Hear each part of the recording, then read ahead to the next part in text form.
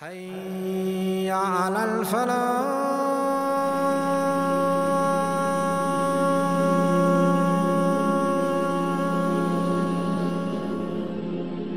We are here to talk about Hazrat Sayyiduna Abdul Qadir Jilani rahmatullahi alayhi. Hazrat sought permission to go to Baghdad and study there. His mother, she had inherited some wealth from her husband. She had 80 dinars. She reserved it for the education of her sons. So she distributed that among them, and she said that because you are going on a long journey, in order that you don't waste this money, I will sew them in your sleeves. However, at the time of departure, she gave him one advice. She said, my son, always speak the truth, never tell a lie. Hazrat rahmatullahi alayhi departed, left his mother, and he knew that maybe he might not see his family again because it was a long journey, and the caravan traveled from Jilan to Hamdan. After they left Hamdan towards Baghdad, they were attacked by a group of bandits, and the whole caravan was looted. One of the bandits passed by Hazrat, and he thought that this is a young man, he's got nothing, he looks poorly according to his cloak and his chadar. So he went past by, and then he returned.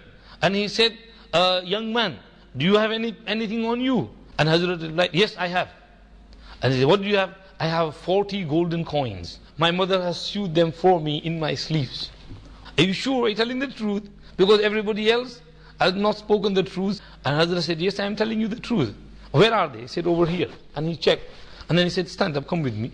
And he took him to the leader of the bandits. He said, why did you tell? If you would have lied, you wouldn't have found out. Because nobody would check under the sleeves if there is something there or not. So Hazrat said, well, my mother instructed me upon my departure that always speak the truth and never lie. So I did not want to break the covenant which I had made with my mother and disobey my mother and disobey Allah subhanahu wa ta'ala as well. I had to speak the truth. You can take the money if you want. And the way and the manner in which Hazrat spoke was so beautiful that it captured the heart of the leader of the bandits. And he said, you are a young man, you still got a long life ahead of you, and you are speaking the truth, you don't care about the money which we will rob you, and I am growing old, I have got white beard now, I'm going to die any day, and I am busy in this robbery and in this attacking people and robbing people, I shouldn't be doing this, and thank you very much, you have given me some nice advice and you have opened my eyes up, I'm doing tawbah. And he called upon all the bandits and he said, do tawbah and return the possessions of the caravan from whomsoever, whatever you have looted, give it back to them. So because of the sidq and truth of Hazrat Rahmatullah Alayhi at that young age, which was very critical, he needed that money, he knew that he's going to need it when he gets to Baghdad. But still, Hazrat spoke the truth. And because of his truth, Allah subhanahu wa ta'ala saved the caravan as well. And Allah subhanahu wa ta'ala gave the tawfiq to the leader of the bandit and the rest of the bandits to do tawbah as well. This was his first step and this was his first test for Hazrat. Hazrat was born in the year 471 after Hijrah and passed away in the year 561 after Hijrah at the age of 90. From his father's side, he is from the progeny and children of Sayyiduna Hassan ibn Ali ibn Abi Talib.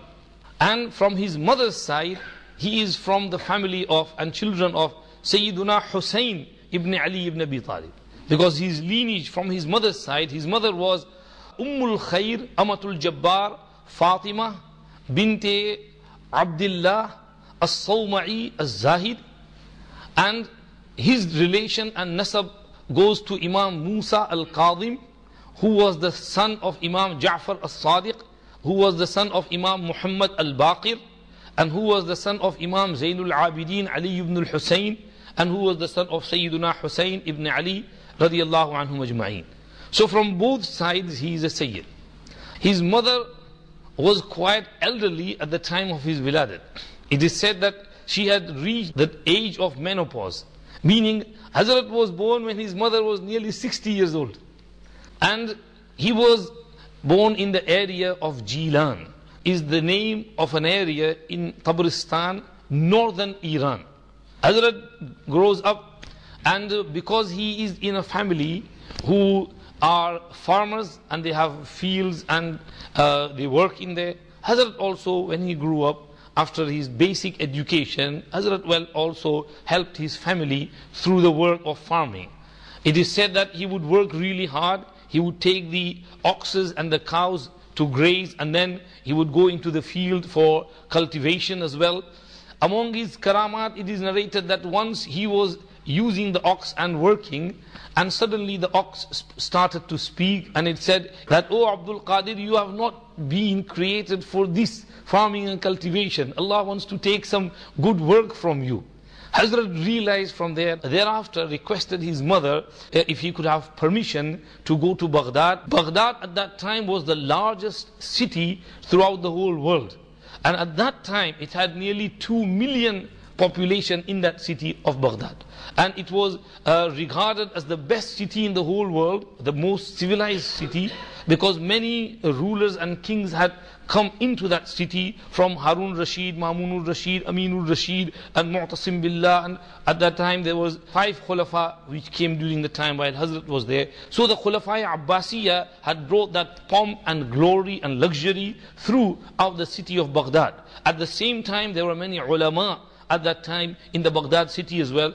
At that time, the famous university in Baghdad was the Al-Madrasatun Nizamiyya, which was erected by Nizamul Mulk, the king.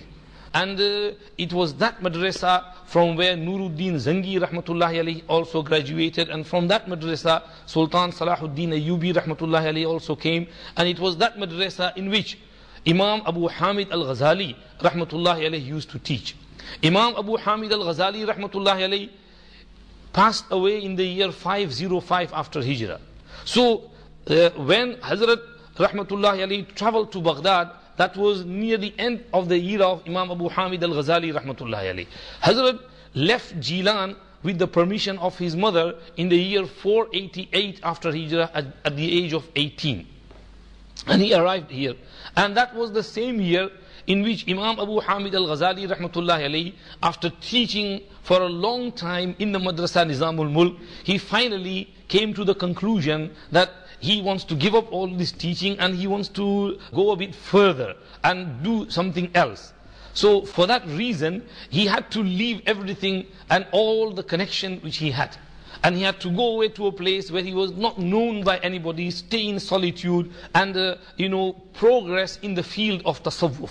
He was a master in philosophy and also in Quran, Hadith, Tafsir. He had learned everything. But this field, there was something which he needed to go in there. For that reason, he left Baghdad altogether, his family and everything. And he traveled through the desert of Tarsus and then to Sham and all that area. He stayed away for 10 years. Then he wrote Ihya Ulumuddin, that famous book which changed the shape of the world and which gave the answers and replies to many queries of the philosophers of that time. So Ghazali rahmatullahi alayhi had left in the year 488 and departed on that journey. And his brother Ahmad al-Ghazali, his elder brother, was now at this madrasa of Nizamul Mulk. Hazrat Pirane Pir rahmatullahi alayhi takes permission from his mother and leaves for Baghdad.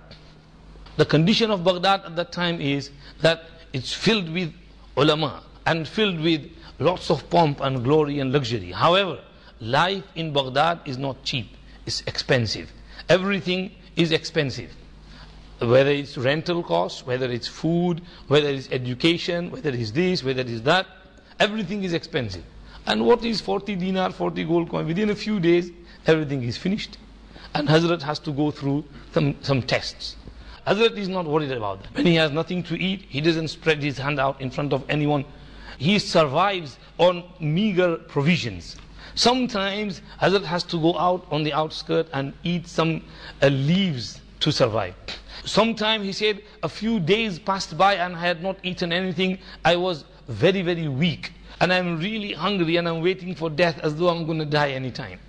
And what happened? A person comes with some takeaway and opens his food and he starts eating. And he looks at me and he realizes that this young man is hungry. So he calls me, said, come. I said, no. When he insisted, I went. So I started eating little because I did not want to reduce his food. So he says, where are you from? You look like a Musafir, traveler. And he said, I am from Jilan. And then he asked Hazrat, where are you from? And Hazrat said, I am also from Jilan. And then he asked, do you know this young man called Abdul Qadir, he's come here from Jilan? And Hazrat said, I am that person. I am Abdul Qadir from Jilan. So he said, oh, I've been looking for you for so many days. Your mother called me and she gave me 8 dinars to hand them over to you. Now I came here, my expenses finished, and I had nothing left, and I only had your 8 dinars. So I stayed hungry for 3 days. When I could not take it any longer, I used your money to buy this food, so this food is yours, and I am your mehman now. And with the rest of the dinar, he bought food, and he went to the ribat, and he distributed among those who were there.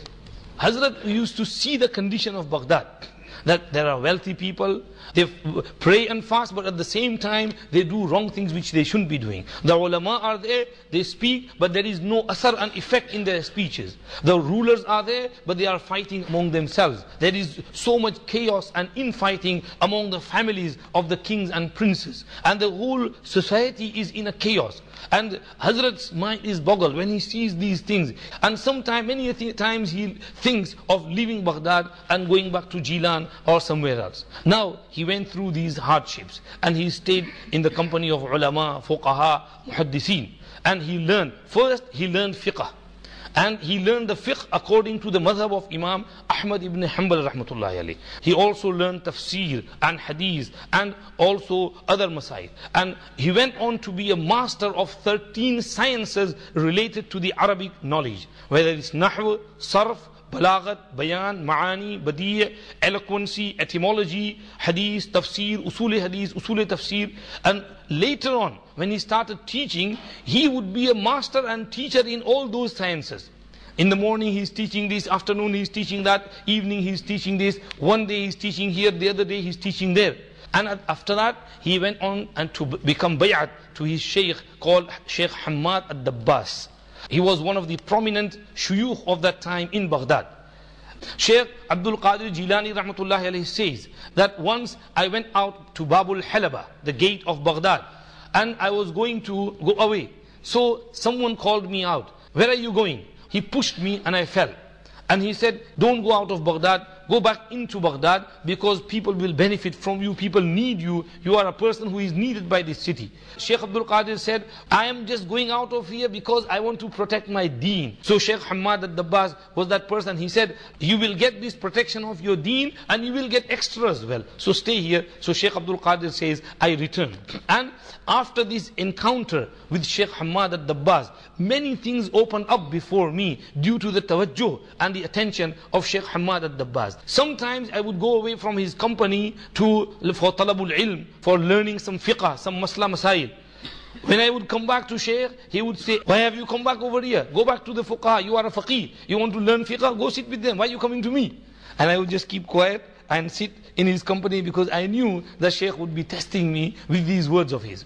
He says, once I was going with Shaykh Hamad al-Dabbas for Salatul Jumu'ah. That day, it was a winter time, it was cold, I had not performed ghusl.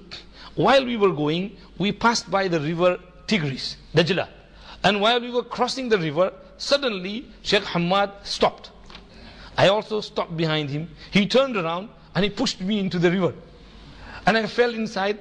Immediately I realized he pushed me because I have not done the ghusl of Jumu'ah. I realized my mistake. I just somehow got out of the river, and I was wearing a jubba of wool. It was still wet. I wore that jubba and followed Shaykh Hamad to Salatul Jumu'ah. So Shaykh had to go through these tests by his Shaykh.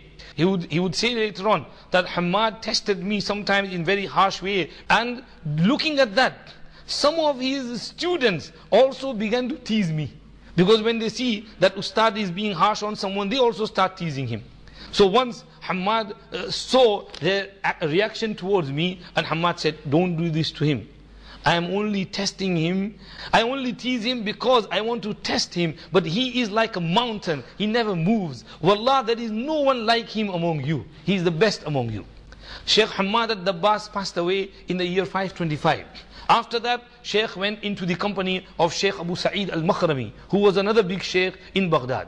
And he stayed in his majlis. And to the extent that when Sheikh passed away, he instructed the people to let Shaykh Abdul Qadir sit on his place. And Sheikh had a madrasa of his own. So Shaykh Abdul Qadir was made and the teacher of that madrasa. Now, it was at this time that people's attention is diverted towards Shaykh Abdul Qadir. And in the beginning, when he is giving out the durus in masjid, there are a few people. In the beginning he says that maybe 3-4 people will be sitting with me and I would be giving my discourse and lesson among them. However, his dars gained so much acceptance in the eyes of the congregation, people started flocking towards him. And there was a time when in his lessons and in his speeches and discourses, there would be 400 men sitting with ink pots and noting down every word which Hazrat would be saying. There was a time when sometimes there would be 70,000 people sitting in Hazrat Sayyidina Abdul Qadir Jilani's session. And there was a time came when nearly 5,000 non-Muslims embraced Islam on the hands of Sayyidina Abdul Qadir Jilani. 100,000 people who were Muslims did tawbah on the hands of Sayyidina Abdul Qadir Jilani rahmatullahi alayhi. So this is how he reached his status and he gained acceptance. And he would also go out for durus in other madaris as well. That Madrasa Nizamiya, where Imam Abu Hamid al-Ghazali was, Hazrat used to go there once a week to give dars over there as well. In this manner, Hazrat's faiz spread out throughout that area. When did he get married? It is related that Hazrat's first son, Shaykh Abdullah ibn Abdul Qadir, was born in the year 508, which means that Hazrat got married 2-3 years before that. He used to, maybe at the age of 35, he got married. He was once asked that, Hazrat, you are a Sufi, and how come Sufi gets married? So Hazrat said, that was my thinking as well. I used to hate getting married because of the things that are involved with marriage. But at the age of nearly 35, he saw Rasulullah sallallahu alayhi wasallam in a dream. And Rasulullah sallallahu alayhi wasallam instructed him, "Oh Abdul Qadir, get married." And then Hazrat says, I got married not only 1, 2, 3, 4 wives. Hazrat said, Allah blessed me with such pious wives who would spend on me. I would not have to spend on them, because either they were from a noble family, wealthy family, or they had some work which the ladies used to do at that time, and they had so much love for Hazrat that they would work and spend on Hazrat. And Hazrat went on to have a lot of children. 49, 27 boys and 22 girls. So Hazrat's progeny and children are still alive today. Hazrat rahmatullah alayhi had plenty of children. However, because Hazrat also was blessed with a long life, not all his children survived. Many passed away during his lifetime. At the time of his death, in the year 561, he only had 13 children left. Others had passed away during his life. However, Hazrat was such a patient person that Hazrat would be busy in his wa'az or in his dars. A child would die, he would be informed. He would say, okay, ghusl karo, janaza karo. Hazrat would continue with his lesson, with his wa'az and his nasihat. Upon this completion, the janaza would be ready. Hazrat would go, pray janaza, and busy himself with other lessons and other teaching. Whenever a child would be born, I would take the child and do whatever is sunnat, and then I would say to myself that this child is born for death. He's going to die one day anyway. I will die first or he will die first. And this would help me when I would be grieved with the death of one of my children. I would say to remind myself that when he was born, you told yourself that he's going to die. He's died, so what is there to grieve? It was an amanat and trust of Allah. Allah blessed you with the child. Allah took it when He wants to take it. So why cry and why wail and why lament? Inna lillahi wa inna ilayhi raji'un. Allah took it back. That Hazrat Pirana Pir rahmatullahi alayhi would not take any gifts from the kings or the rulers or the wealthy among the society of Baghdad. He would earn his own livelihood. His children, he would send them out for tijarat, business. And they would come after business, and with that earning and that halal and lawful earning, whole household would be taken care of. Hazrat narrates that once sent one of his sons with his goods for business and trade. And that journey was on the ocean and the sea through the ships. After a few days, some news arrived that that ship which was going with all that wealth was overcome by huge storm, turbulence, and it hit the rocks, and the ship was wrecked, and all those people on the ship died, and all the money and the property and wealth has perished.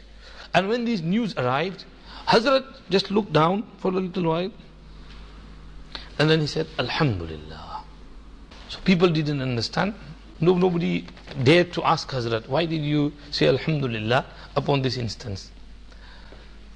In those days, and the means of communication were not as good as today's. So after a few days, the news came that the first news was false.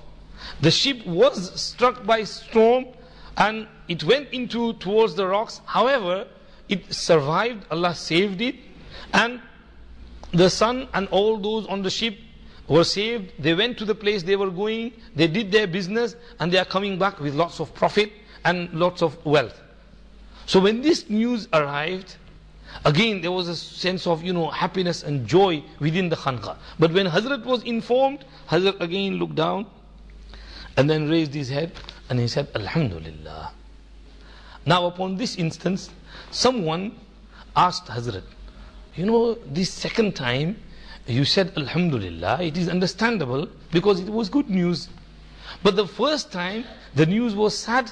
Why did you say Alhamdulillah the first time? So Hazrat said that at both instances, I did not say Alhamdulillah upon receiving that news. My Alhamdulillah was upon something else. I did not say Alhamdulillah second time because lots of money was coming, my son is alive. I did not say Alhamdulillah first time because I was fed up with my son and good job he's gone. Both times I said Alhamdulillah was something else. I looked of my heart, my connection with my Lord Almighty Allah subhanahu wa ta'ala. At the first time, I pondered over my heart and I saw that Alhamdulillah, my heart has no complaint about Allah subhanahu wa ta'ala. I am thinking that whatever has happened is from Allah. The second time, when the good news came, again, I thought that I am not jumping with joy upon receiving the good news. Is my heart okay? Is the connection with Allah the same as it was before? And when I looked at it, I saw that Alhamdulillah, my heart's connection was the same. I was not jumping with joy. It is upon that I said Alhamdulillah. This is the condition of the real Sufiya Kiram. His silsila goes to Hazrat Abu Sa'id al-Makhrami, to Abu al-Hasan al-Qurashi, from Abu al-Farj al-Tarsusi, to Abu al-Fadl al-Taymi, from Shaykh Izzuddin. And Shaykh Izzuddin, he takes the silsila from Hazrat Shibli, and he takes it from Junaid Baghdadi, and from Sari Saqati, and from Ma'ruf al-Karkhi, from Dawood al-Ta'i, from Habib al-Ajami, and from Hassan al-Basri, from Ali, from Rasulullah sallallahu alayhi wasallam. So this is the silsila of Hazrat Pirani Pir Sayyiduna Abdul Qadir Jilani rahmatullah alayhi. Hazrat Pirani Pir rahmatullah alayhi was of a slim build. He was of medium size but slightly tall. He had a broad chest. His beard was full. His voice was very heavy, and it could be heard at a distance. The whole congregation would hear his voice, no matter what amount they would be. He would sit on a high place, high throne, and all the congregation around him would be able to hear his voice. And he was very extremely healthy person. Sometimes during the winter when others are shivering from the cold, Hazrat would be sitting and he would be sweating because of the good health Allah had given him. And with regards to his akhlaq, it is written that Abu Abdullah al-Ishbili says that Hazrat his du'as were readily accepted by Allah subhanahu wa ta'ala. He would cry very quickly. Upon the smallest instances, tears would flow from his eyes. He would be constantly engaged in the remembrance of Allah subhanahu wa ta'ala. He would always be pondering upon the creation and on the ni'mat and bounties of Allah subhanahu wa ta'ala. He had a very soft and tender heart, and he had a very smiling face. He would never be stubborn or arrogant. He was extremely generous person. He had lots and lots of knowledge because he had acquired it. It is narrated that once during one instance in a tafsir, he started doing the tafsir of one ayat, and he mentioned 40 variations of the tafsir of that ayat. Shaykh Abdul Qadir Jilani rahmatullahi alayhi is regarded as one of the greatest awliyaullah. one of the greatest Sufis. Now what is tasawwuf? Let's look at the works of Hazrat Shaykh Abdul Qadir Jilani rahmatullah alayhi himself. One thick book called Ghunyatul Talibin, and it includes everything, fiqhi masail to aqaid and other related tasawwuf as well. And also Al-Fathur Rabbani, his majalis, Fuyuzi Yazdani. I read in the book by Dr. Abdul Jilani that once on one of his journeys or travels outside, when he was alone in the desert, he was overcome by extreme thirst.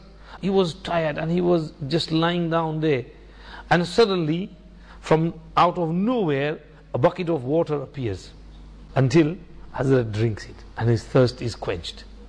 Alhamdulillah. And this is a miracle, and it does happen.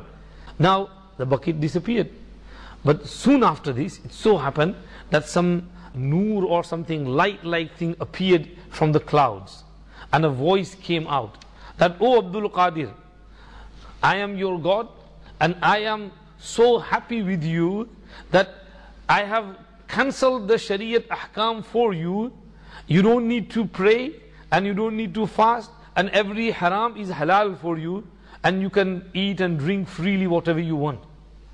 And Hazrat immediately said, "Tawbah, astaghfirullah, shaitan, khabis, mardud, malwoon, you are coming here to trick me? This is not God. Allah subhanahu wa ta'ala has told us to abide by the Shariat. What Allah and His Rasul say, we have to go according to that."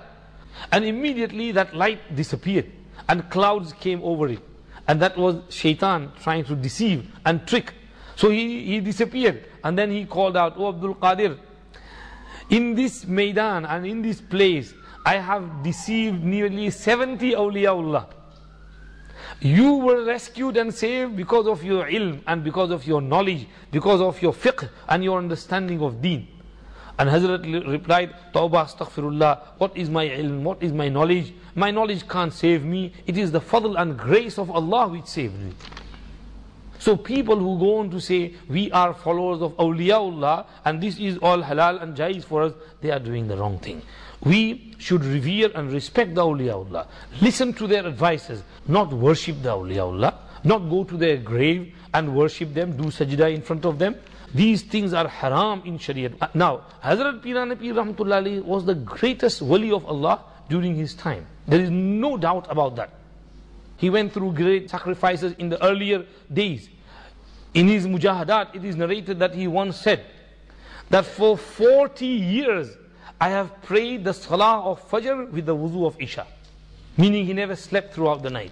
And for 15 years it was my continuous habit that I used to recite one khatam of Quran throughout the night. This was his mannerism of worship. Can we do that today? Hazrat said, a person cannot be classed as a great muttaqi and careful, cautious in matters of deen until he thinks 10 things as compulsory upon himself. That's when he will be classed as a pious and a cautious and a careful person in the eyes of Allah subhanahu wa ta'ala. Number one, he sees that it is farz upon me to protect my tongue from ghibat. Number two, staying away and refraining from bad thoughts about other people. Number three, refraining from making fun of other people. Number four, controlling your gaze and not looking at things which you shouldn't be looking at. Number five, always being truthful with the tongue. Number six, always remember the favors of Allah upon you and never be amazed at your own qualities. I am this, I am that, I have good family, these are all my hard work, my job, my business, my work.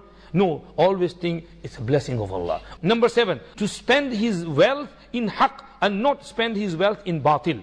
Number eight, don't take for yourself ulu and kibr. Kibr, pride, haughtiness, being lofty. Don't think I am very big, I am very high. Don't be a big-headed person. And number nine, being punctual of the 5 daily prayers in their times. And number 10, being mustaqim and steadfast upon sunnat and jama'at, holding on to the sunnat of Rasul sallallahu alaihi wasallam and the path of the jama'atul muslimin. This is among the 10 advices of Hazrat Rahmatullah alayhi. May Allah give us the tawfiq to practice and to understand and learn from their seerat. Wa akhiru da'wana alhamdulillahi rabbil alameen.